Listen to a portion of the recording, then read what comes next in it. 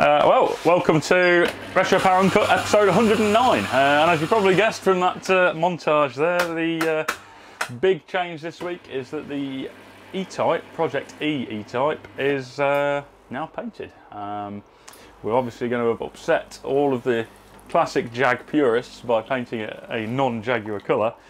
But I think the consensus here, and the owner has been and seen it, and certainly his consensus is it looks absolutely awesome. It's Porsche Gentian blue, I believe, which looks, yeah, superb. I am just made myself a Roundstone Harbourside, which is, having tried the 4 Roundstone blends quite a lot now, I can just tell by the jars at home that the Harbourside is my favourite because there's almost none of that left and there's loads of the other ones left. So you can get on their website and you can use the discount code RP15 and get a discount on your coffee. And I'm quite excited to say that in time for Christmas we may be getting our own coffee, our own label coffee. So watch this space on that one. I've obviously talked about the E-Type already, so carrying on E-Type related, let's go over here. After Gaz did a superb job of the paintwork on that, they then got it into the prep area, did all the wet sanding, so that's basically wet sanding it down to 2000 grit, and then polishing it with, I think they were using Ferekla G360. Looks great, and then it came around here for the perilous job, which I think there was quite a lot of swearing involved, of fitting the front frame. But that's all on now, and actually I mentioned that the owner had come up to see the paintwork. He also bought up all the parts, so it's a bit of an odd one this. The car had actually already been stripped down by the owner. He's an existing customer of ours, the guy we're doing the Jensen CV8 for. And it started as, will you blast it? And then that escalated into, can you do the metalwork? At which point we pointed him in the direction of Andy Hall, who did the metalwork. And then during that time he said, oh, can you paint it? And we said, yes, we can do that. And then during paintwork he said, oh, and by the way, can you just put it back together again? So we are now going to be just putting it back together again, which I suspect may not be just putting it back together, but certainly the early stages are going okay. The rear axle's already been built elsewhere. We've now got all the rest of the parts, so we're going to start stripping and preparing all the front suspension parts to get it rolling. Just quick mention behind me, the Mark II that we built, I think it was 9 years ago, has now changed owners, which is, and there are very, very few occasions where cars that we've built change hands, but there's been a couple lately, and this one is now changing hands to another customer of mine. So I think tomorrow that's going to be going on a transporter, and that will be going to its new home. Land Cruiser, a couple of different avenues of progress. The radiator arrived. It's just sitting over there, but that's Concept Racing did the fabrication for us.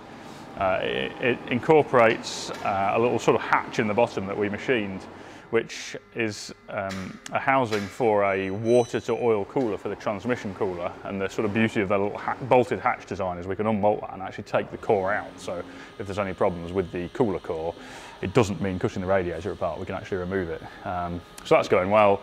We actually asked them to leave the brackets, the mounting brackets, off it because we knew it was going to be a very tight tolerance fitting within that frame. We gave them the original radiator as a pattern, but because we wanted to maximise the core space and still have the oil cooler in it, we shifted the oil cooler right down to one side and then had a 2-part core, so one sits above the cooler and the other one actually goes down the side of it to get a little bit more core area. Which consequently meant we couldn't quite have the same chamfer in the bottom corner on the side that the cooler was, and because of that I knew we were possibly going to have to shift the radiator slightly higher, but I didn't know exactly what position to say to put it in, so it was easier just to get them to leave the mounting brackets off so Jim could then get it in there, get it all aligned, check the clearance to the bonnet, check the clearance at the bottom, and then Scott welded the brackets on for that. So that's not in at the minute, but it's done and ready to go. So that's a good bit of progress. We can crack on with the coolant plumbing from that. Bobby's been on with the wiring installation, so I think last week or the week before Max delivered the wiring looms for it. Bobby's been now getting those all installed, clipped up behind the dash, get all the bulkhead connectors in, the front legs run down the chassis legs, so he's got all those in. A little bit of terminating left to do, but that's gone all right. And then John's been on with the fuel plumbing. So he's been mounting the filter, mounting the little Venturi pump, because on this we've got there's twin tanks. So to keep the tank that's got the injection pump in it full, there's a Venturi pump, so the return fuel from the engine, from the fuel rail back to the tank, via a little Venturi effect pump, which has no moving parts. It's just literally the flow of the fuel going through it that sucks fuel out of the other tank, almost in the same way a paint gun or an airbrush works. It sucks that fuel out, so it always keeps the main tank topped up. So at the point there is a linking pipe, but at the point the level goes below that linking pipe, the Venturi effect keeps topping up the main tank. It's the same way a lot of saddle tank cars like Imprezas and things work. So John's been installing all of that fuel plumbing under there. That's done. He's just been doing the vent lines. But I think with the vent lines done, the only remaining bit of the fuel system is the inlet manifold, which we're just waiting for the drawings or the CAD model of that to be finished, so we can get that machined. Actually, speaking of machining, we've got the first few bits of the cam covers through. Andy at Concept 303 has machined the front part of the cam belt covers and the brackets that hold them. The main covers and the main part of the belt cover are 5-axis jobs. He's only got 3-axis CNC milling machine, so the other parts are going to be done by Alitech, but it's nice to have a few of those bits through, and they certainly against the 3D printed main parts, they fit perfectly, so fingers crossed. It's always a bit nerve-wracking because some of the bigger parts, like the cam covers, are quite expensive machining job. So that's where we're at with that. If I squeeze through here, main thing on Manta is just the arrival of the remaining parts of the wheels. I don't know if the first bits actually snuck into the last episode, but they were in 4 boxes. 2 of them arrived last week, and then the other 2 arrived this week, strangely. But all the bits are here now, so I'm now in a position where we can get the final machining done on those. So what we've received is the inner and outer wheel rims, and then cast centres that have got the bore and the outer mating face that bolts up to the rims machined. But they need the holes drilling for the bolts that hold the split rim together, and the wheel bolt holes drilling. So we've got them here. We're going to just check all the offsets, work out okay, and then they'll go away to be machined. So we've got the final wheels, and then we can do the paintwork on them. So that's where we're at with that. Mustang.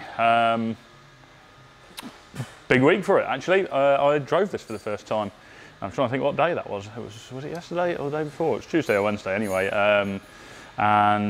Yeah, all went pretty well, really. Went to the MOT station, which is probably a couple of miles from here. I know these are exempt, and a lot of the cars we build, if they're standard classics, are exempt, but I always like to MOT everything anyway, just because it gets a separate, independent set of eyes over it. And it went really well. There were sort of 2 major areas that I want to improve, neither of which were a great surprise. The brake setup, as I've probably mentioned before, that the owner of this supplied us with most of the parts for it.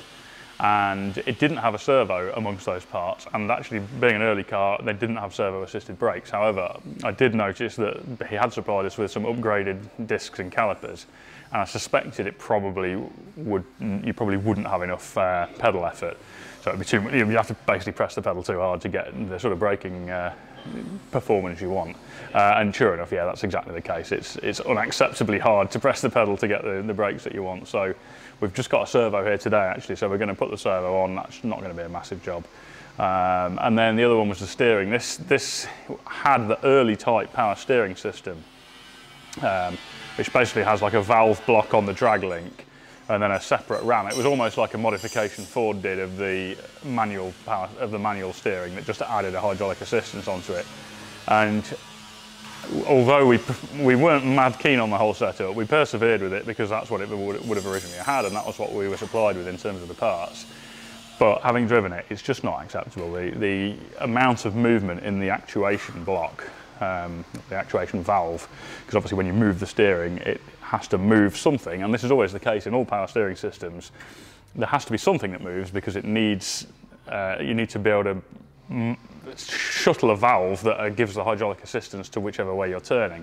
So there has to be some relative movement between the wheel and the actual steering rack or box.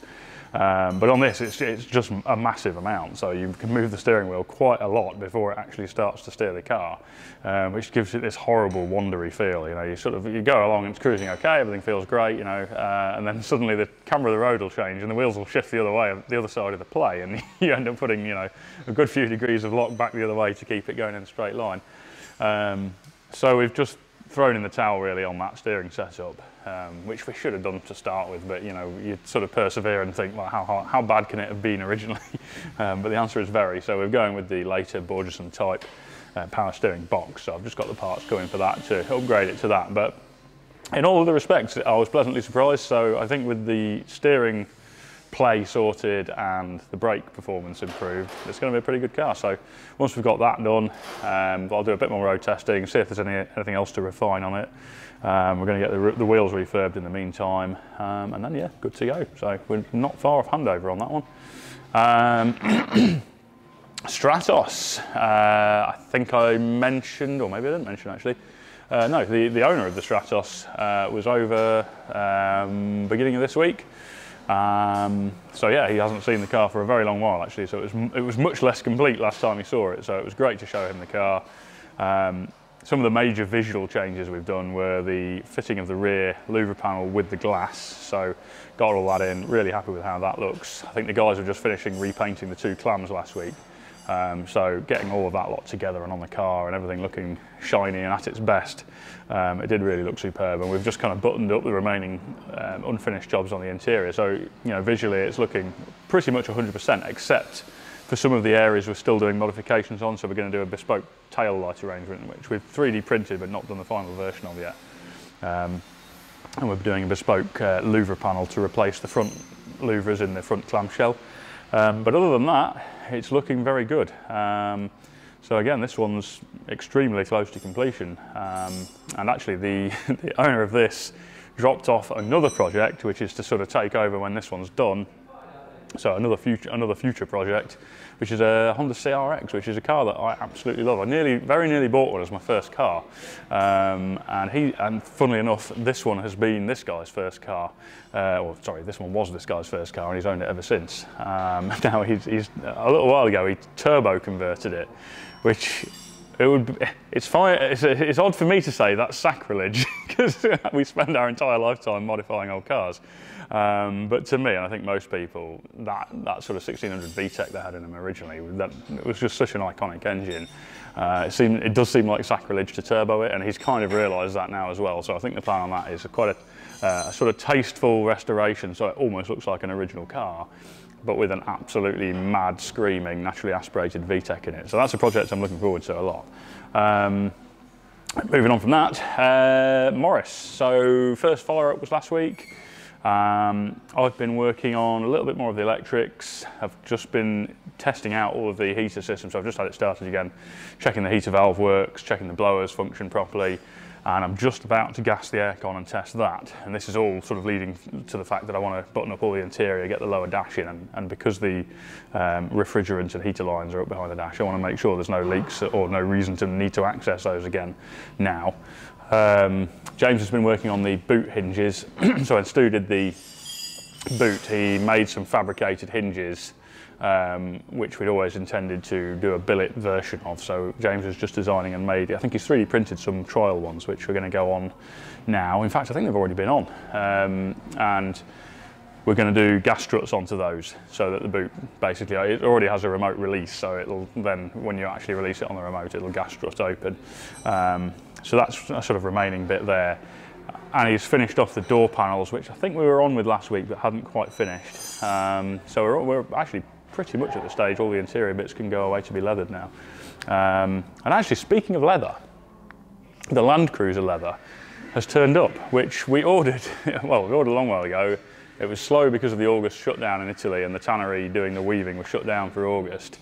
And then it finally got shipped by UPS, and it took 24 days, mysteriously, for the package to arrive. Well, one of the parts arrived earlier, thankfully the woven stuff, so I was a little less worried.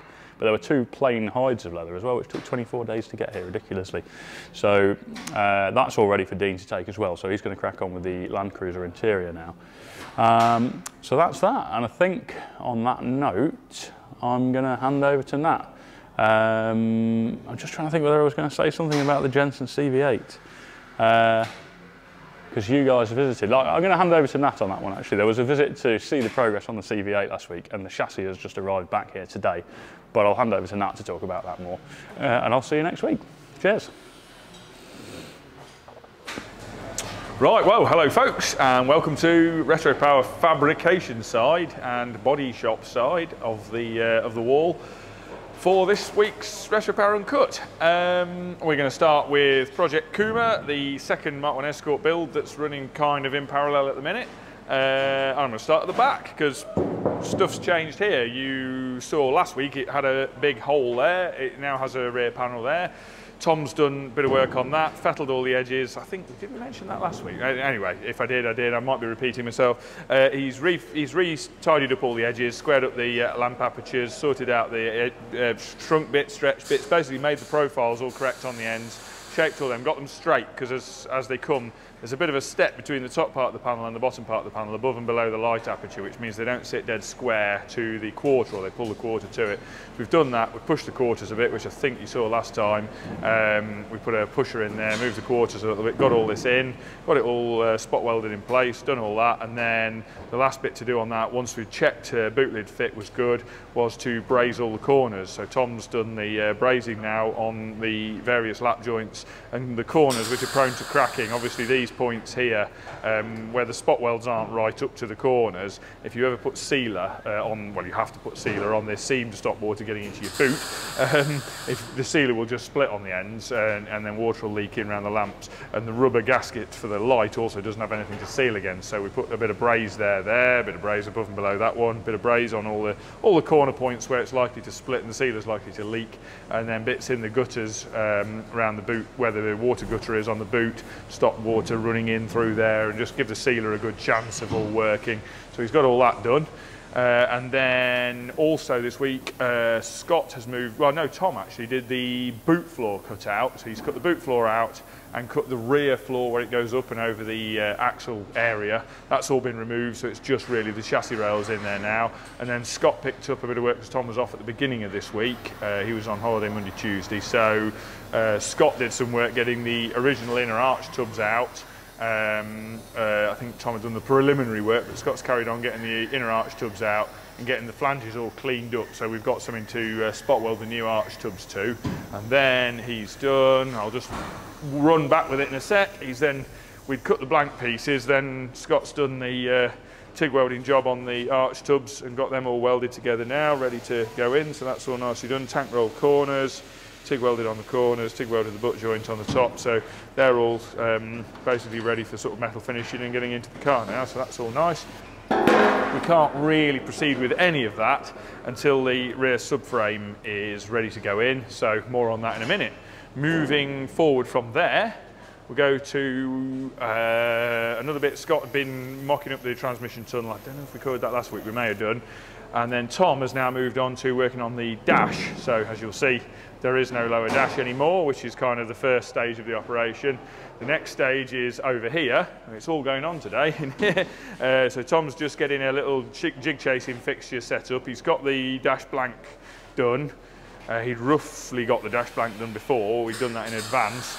He's done a bit more work, shrinking and stretching that to get it all to sit level after it's been chased round, and he's now got his chasing jig all clamped up into here, this 6mm plate jig, so he can chase this flange in around here. And he's got the really noisy tool out here, which will be, after we've done this bit of filming, to power this, to push this flange right in. This is 18 gauge steel, I think. I can't remember if it's 16 or 18 gauge. Is it 18 gauge? Yeah, 18 gauge steel. So well, it comes a bit thin, so 1.1mm, it should be 1.2mm, it's usually about 1.1. So we'll push all this through with the pneumatic hammer and manual hammer, and then dollies and whatever to square it all up in there. And then again, reshape the whole lot. That will pull everything else with it, so then he's got some reshaping to do to get all that back to flat. So that's what Tom's on with there.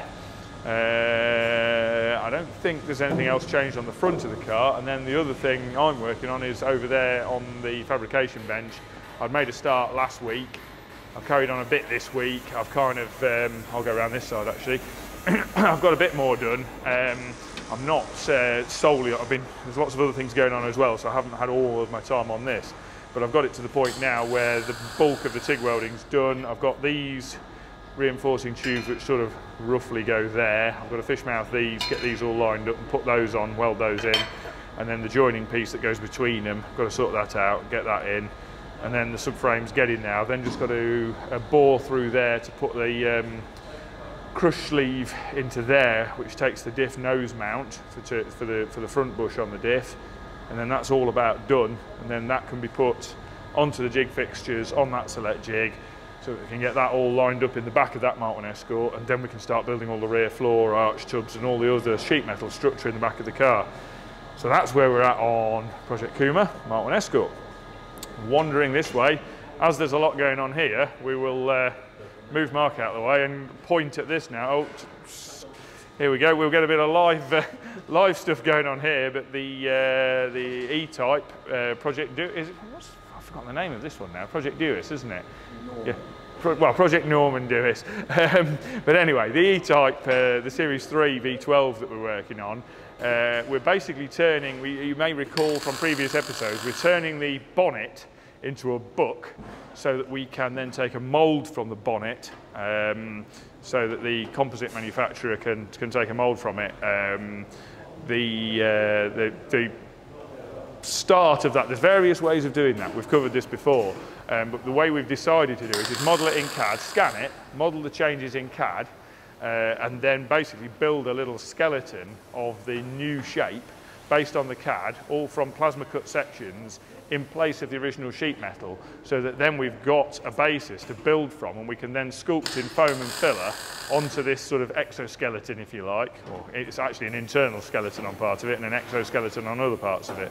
But basically we can build in foam and filler onto this structure that we're building a book, and then the mould can be taken from this book. It seemed to be the shortest, most time efficient way of building the book. There were various other options.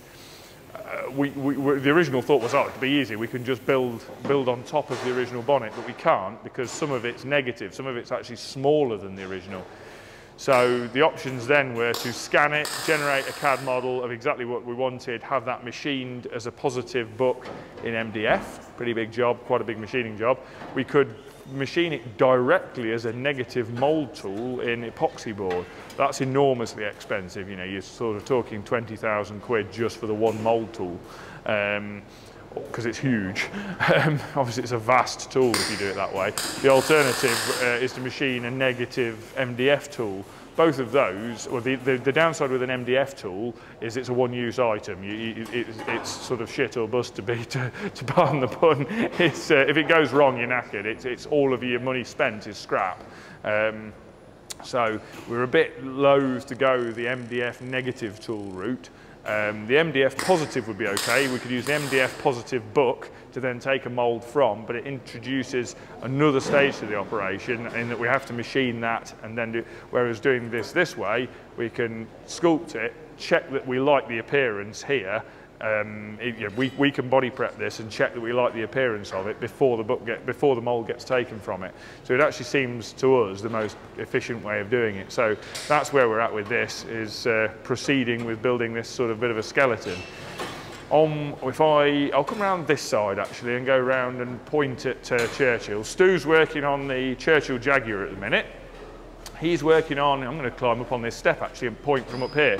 You don't need to wave the camera too much at it because I know you'll have plenty of footage, but Stu's working on this bulkhead section. It's a really tricky shape, as you'll be able to see in some of the close-up footage. It's a really awkward shape where it's a positive curve in one direction and basically there's an inverse curve. I'm trying to think how the best way of describing it. What would you describe? I'm trying to think of the way to describe the shape of that. It's, difficult. That would be a way of describing it, wouldn't it? Yeah, basically it's shaped outwards on one part and then it immediately transitions to the same shape but inverted on the other half. So it's actually a really quite difficult shape, and it transfers through like a neutral portion in the middle. It's quite difficult to shape, quite awkward, and Stu's done a cracking job of that. It's really quite an awkward piece to make, but it's starting to come together really nicely now. So yeah, upper bulkhead fabrication, quite time consuming, but really coming together. And that's giving us clearance for the HVAC unit behind it, giving us clearance for the dash, all going to fit down to the tube that you've seen us talk about before. There's a spigot flanged into the bulkhead for the air intake for the HVAC unit. And then on the far side, Stu's also fabricated the steering column mountings, and there will also be a dash mounting, and there's a tubular rail that goes across at the dash, at the driver facing part of the dash. There's another tube that goes across there which will be carrying the dash, and that's also carrying the steering column mounting, and that tube is now going to be split. There's going to be a solid part, triangulated part, which is carrying the load from the steering column, and then a bolt-in section between that and the inner A post this side and the lower part of the dash this side that's going to be removable, just to make it easier to get the HVAC in and easier to get the dash in and out. So yeah, lots of fabrication going on there. It's all coming together quite nicely now. Yeah, it's all that tricky detail part, and certainly this upper bulkhead section with the recesses in opposite directions was a really quite tricky piece of metal shaping. It'll be a good one to watch Stu undertaking that, because that's not a task I'd relish, I have to say. Yeah, quite tricky. So that's where we're at with Churchill Jag. Then conveniently on the lift, I've just put it on here because I needed to actually check a dimension, so you get quite a good view of the underneath of the Project 1, first Mark 1 Escort project of the pair that we're doing. This has just yesterday come back from Simpson Race Exhausts. They've had the car to build 2 exhaust systems and 2 manifolds to suit these, both built from this car. We're going to assume the cars are identical. They should be. If they're not, then we've done something wrong. So they should be very close. All the fabrication is done based on CAD drawings that I've done as we've gone along. So all the parts have been cut in duplicate as we've gone. So they should be very similar, if not identical. So the exhaust system should be interchangeable. So they've built us 2 exhaust systems, 2 manifolds. That's just come back. It's all very good. It needs a bit of adjustment. Ignore things. Obviously, I'm sure the eagle-eyed viewers will spot the fact that the tailpipe's touching the valance there. Don't worry, that was an instruction. We're actually going to reshape the valance around there. That was a specific instruction to Matt Simpson, that we wanted that as tight in, i.e. touching the bulkhead, the valance there, so that then we can reshape that to be exactly the clearance that we want around it. The rest of it's really nice. A couple of tweaks and adjustments as we go. That was always going to be the case when he's got very little of the mechanical underpinnings to go in, but certainly nothing that undoing a few bolts and tweaking things around won't sort. So as usual, excellent work from Simpson. Really happy with that. And then you get a bit of a view of the assembled. I think you'll have seen it in previous episodes, but you get a bit of a view of the assembled underside of the car. Actually we mentioned it last time, but you wouldn't have seen it all complete on the car probably, was the gearbox cross member. This was fabricated quite last minute in the video prior to this car going to Simpson's, so not last week but week before. This was mentioned but not actually shown complete and on the car. So we've got these chassis rail sections fabricated in and welded in under the floor, then this bolt-in cross member with crush tubes through these rail sections. These 4 M10 bolts that carry that carries the gearbox load, has also a mounting for the exhaust. That obviously will need more clearance there. That was, again, another instruction to Simpson to just run that nice and equidistant in there, and we'll clearance this to suit. And then obviously these little fused TIG welded 1-inch tubes through each end, they'll take an AN6 air-equipped type straight fitting will pass through those. So it means we can run the 2 fuel lines through, which are that side. So we'll run the 2 fuel lines through there, the fuel feed and return lines through there, and then we've got 2 more things. If we want to run the battery cable underneath, we can. We don't usually, and we probably won't. And then we've just got another option. We've also got a hole we can run the rear brake line through. So that's what the holes in there are for, a bit of planning ahead in terms of the lines running front to rear. You get a bit of a feel of where we're at with this. There's various other bits of jobs to do on this, various other bits of sheet metal on the top side of this, and then various other bits of dry build to do, and then this will be stripped down and go onto the rotisserie for all the underside finish welding. As you'll have noticed, there's a lot of half finished bits underneath. That's just because welding it upside down, there's no point. It's going to go on the rotisserie to finish it anyway, so we'll do all the underside finish welding with it on the rotisserie, so we don't have to do any out of position welding. There's no point making life hard, no point risking welds being untidy when you can just put the car upside down and do them neatly. So that's that. I've just thought actually, I should mention again, I'm drinking away from it, Retropower mugs. If anybody wants a mug, they're available on our online shop, so get yourself a Retropower mug if you want one. They're for sale on there, and jolly good they are too. And then behind Jamie, just out of camera, this has just come back this morning. As I say, it's all go at the minute. Those who might not recognise it looking quite like this, this is the Jensen CV8 rolling chassis with its steel body sides fitted at the moment. This has just come back from KS Composites. They have released the body from, they've released the book, i.e. the body that was attached to this car when it went there. That's been released from the new moulds that they've taken off it. The moulds look really, really good, really heavy duty, done a lovely job of those. Hopefully everything works to plan. Certainly looks to be going exactly to plan at the moment. So they've released those. They've got some more work. There's various inserts that they've got to then do into that mould, various returns and things on the back. There's basically the body sits, the fiberglass sits over this square section or rectangular section here. So they've got to do a return the same shape as this, or the negative of this, in the back of the mould, so that they can mould these returns into it. They've also got to mould the parcel shelf section that sort of goes under the rear window. That's got to be moulded in, and again they can do that from the book. That's now it's been removed from the chassis. They actually got that off intact. We were planning on cutting it in half, and they actually got it off intact. They've actually cut it in half, well they've cut it up now because it's going to be easier for them to work on. But at the point they got it off the chassis, they actually got it off without cutting it. I'd suggested they could just cut it through sort of between the rear window and here. There's a short section there which won't interfere with any of the other sections they've got to mould off. We'd said it could be cut through there with no problem. As it was, it came off complete, but they have now cut the roof section off so that they can get all the parts they need to get out a little bit easier. So yeah, they're moulding the returns all around the roof section, all the bits that can be moulded. Once they've done that, then I think the general plan is that the rolling chassis will then go back to KS so that they can then, once they're happy with the moulds, they can make the carbon body.